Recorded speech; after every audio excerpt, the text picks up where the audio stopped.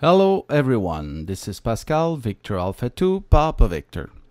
Today I just downloaded the new image for Raspberry Pi made by Klaus DL5kV, which is the programmer of the DV4mini compact version. In this new image, what I did is I changed the image to English and changed the keyboard layout for English US as well.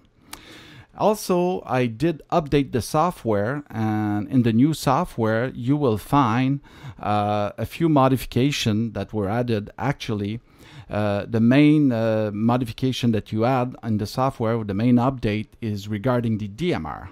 In the DMR section, you will find the new Brandmeister reflector that are there that you can update the list.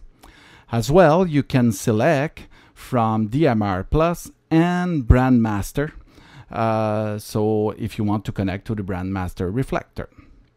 The other main change was in C4FM. So if you click on C4FM, here what you have is the new reflector FCS002 that was added to this software. So you can now connect to the new reflector, which is located in the US, in Florida actually. So you can use the Raspberry Pi image for that. Also, hold on a second. Also, I made this image available on our website, so you can go at Laboenligne.ca website and download the new image, which is already up to date with the English software, English language already changes. You can also find on my new website, which is my blog, Victor2PV, you could find also the image from there. And also what we made is a forum that you can access and come to exchange with us.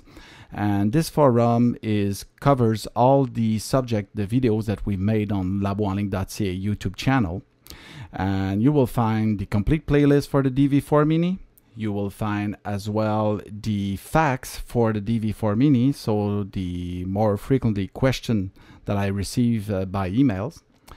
Also, you will find a dedicated page for the DV4mini, which I compile everything I've made since it got out, all the videos that are online. You will find as well the procedure to install the image, and you will find as well the new image that I just made from Klaus DL5kV DV4mini compact image. You will find as well all the information regarding configuring, getting started with the DV4mini. So I just hope that this will help you guys to more understand the DV4mini and to set it up the way you want. So that's about it for today. So on behalf of our team, I would like to wish you my best 73s.